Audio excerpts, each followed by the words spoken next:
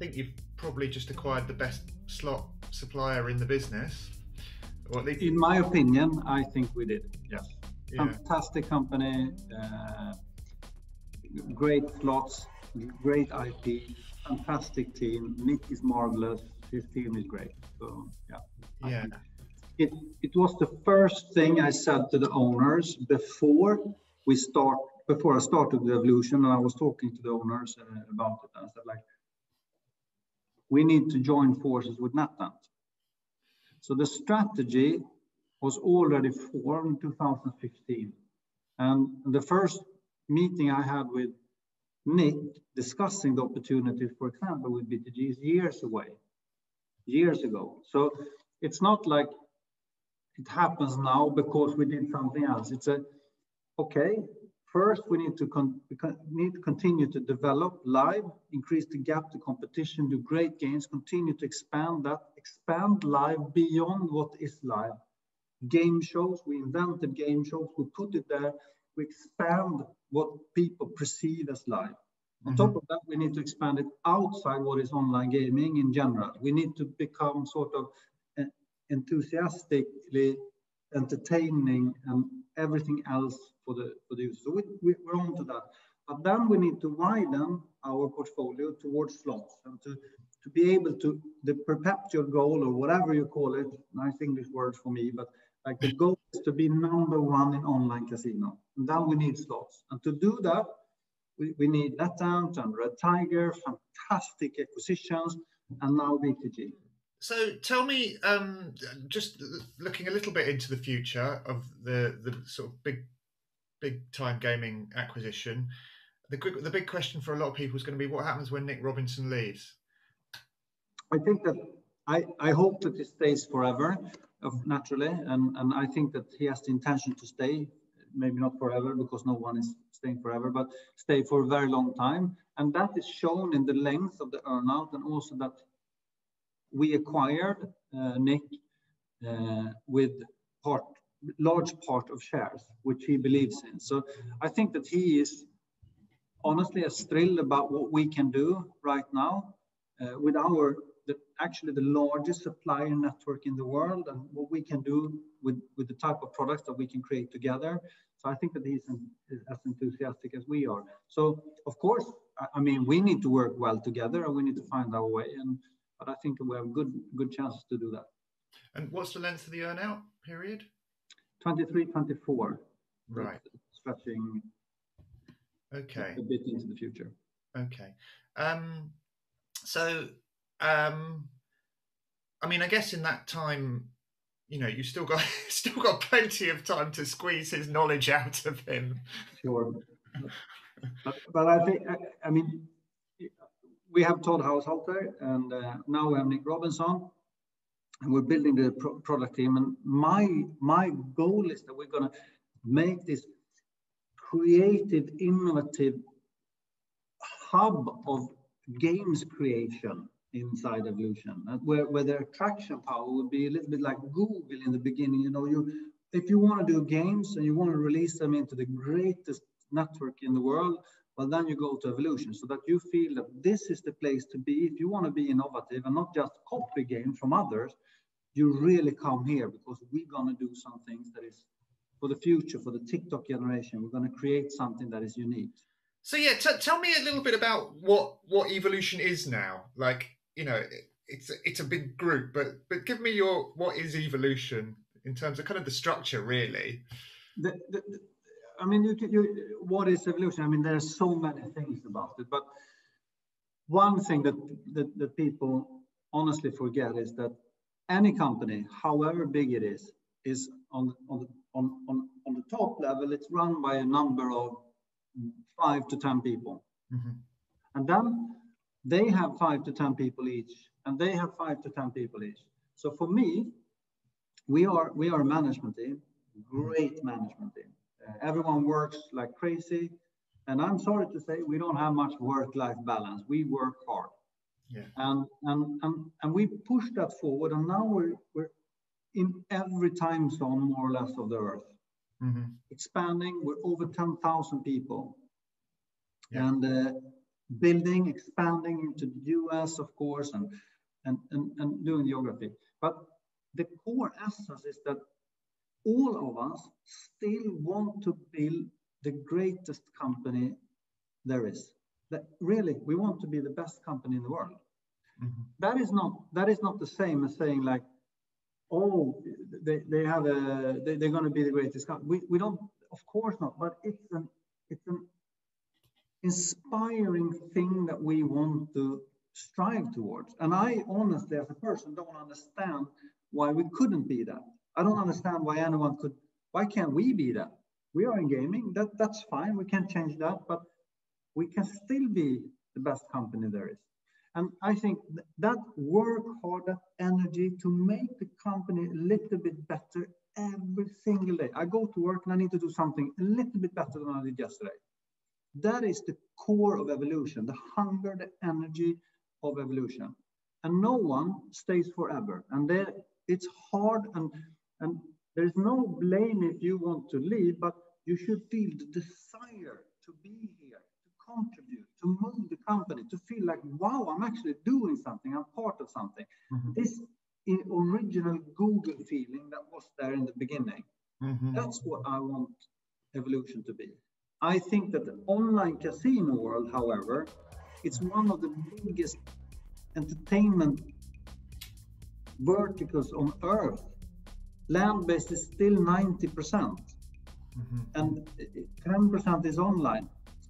When I'm old, and you're still not old, but I'm almost, I do something else, then, I mean, land-based will be 30%. And all of this revenue needs to go somewhere. Mm-hmm. Mm-hmm. Here comes the most important thing today. The assumption that all of that revenue automatically will go to casino, online casino is wrong. We need to earn that money. We need to see to that we have the games that those people want to play, because land-based will not transfer into online automatically to 100%. They will die. They are old. They were used to that. They looked at James Bond. They went to land-based casino. The new generations, they don't have that. We need to earn they want to go to this place instead. Mm-hmm. And when the industry and operators today copy each other and do the same thing all over, copy each other, do the same thing. Oh, now evolution did that, copy. It's not really the right way. We need to engage in doing innovative, great games to expand that market. Yeah. If you do the same, I do 100 slots, which is copies of what we did yesterday, it will work for a while, but in the long run, it won't. Yeah. That's why BTG is important for us. Nick Robinson and his team is like phenomenal. We are phenomenal, actually, humbly so. We're lucky as well, but we are good at inventing games. And then everyone is copying, doing the same thing all over. Copying us, copying this, copying that. Invent something. Serve the entertainment. Serve the people. I think that it's unfair that everyone just steals what you have done and created and put money to and thought to, and then just makes a copy, like bluntly make a copy. I think that the people doing that should be ashamed. Like China is copying or stealing music. They did that for years or whatever. I mean, online gaming should feel a bit the same, and we should not do it. We should be standing above that. And that makes me a bit sad, of course, and it makes me sort of irritated. And will that lead to lawsuits and things like that? Of course, we will defend our IP, but it's more important to continue developing. Mm-hmm. Mm-hmm. I mean, it's a tough one, isn't there? There's a fine line between inspiration and copying, and it's like lots of people are inspired by the Beatles and want to go out and form a band. Yeah, but pixel by pixel is still a copyright. Yes. Yeah. But of It's course, very hard to do like increase the tempo on a Beatles song and say that it's mine. yeah, yeah. I mean, Nick's licensing Megaways has been an interesting way of dealing with this, right? Brilliant, brilliant. I don't know. Can you imagine ways of doing that in other products, whether that's, I don't know, game Possible, shows or, possible, possible. I wouldn't rule that out. yeah, I think that the the online gaming needs to go slowly from this wild west world of illegal whatever to something that is entertaining and good and actually a solid business area. And in that transition, there's also like, don't steal things from each other. Like simple as that. You don't go into your neighbor's garage and nick their bike. That's not a good thing. It will sort of disturb your neighborhood. So don't do that. It's like your life will be easier if you don't do that. yeah, yeah. It's kind of basic, isn't it? Yeah, Don't steal, kind of. don't steal things. Don't steal things. It's like it's kind of basic. Yeah. So let's talk a little bit about geography. North America is your second biggest, largest market now. It was NetEnt's largest actually at the time of the acquisition, I think. So I think we can safely presume that it will soon be your largest market. Can you just sort of talk to me a little bit about your approach to the market now that you're a significantly bigger company? This is important. We work with our operators. We want to be a good company. We want to give them products that they earn a lot of money. So I don't want to see us like the powerhouse that starts forcing people or companies in that direction. I believe we should earn their trust. We should earn, and we are together with them, seeing that we deliver products. Then I think that respect works both ways. So, well, if we do something great and we hand it to you and we don't overcharge it, we continuously give you the same price that you had before. Don't take a copy from someone and place that because you get that 0.5% cheaper. That message also has to be in both ways. But I don't see us as becoming a big company trying to force people. I believe we should earn the trust from the market and the operators and continuously deliver great products for them to earn money on. Yeah. Regulation is starting in Philippines. So there's an opportunity for that. So there is regulation coming also in Asia. There's always talks about Japan and other, but in the long run, regulation will come there as well. It will just take longer time for it to reach there. And then everyone judges Asia a little bit if you go back and, oh, it's unregulated. But then take a step back, 10 years ago, that was Europe. Yeah.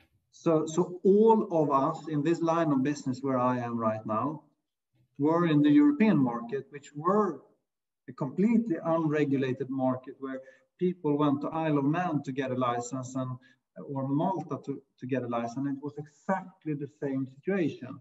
And now, if we are so great, we are regulated, and then you judge Asia, it doesn't really make sense. So we are still in the regulation phase in Europe. Netherlands is coming, Germany is there. And Asia will slowly get there as well, I think. It will take a long time from now, but it will be there. But it's a huge market, 10, 20 times bigger than Europe. Yeah. There's a lot of hypocrisy about unregulated markets and regulated markets, isn't there? It is actually. Yeah. If I said something that is completely crazy, please help me to take it away, because I'm not the crazy guy. I really believe in what we are doing. Yeah. And I also I always do that.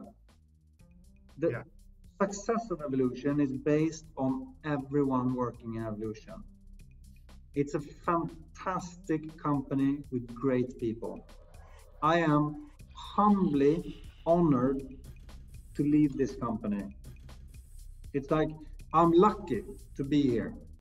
So I work hard, but everyone else does. But it's a fantastic crew. It's a fantastic team from management and down. Yeah. And we really try to be the best company, however crazy that might be. But it's a nice goal. Yeah. Why not have that? Yeah. Why settle for less? So yeah, that's it.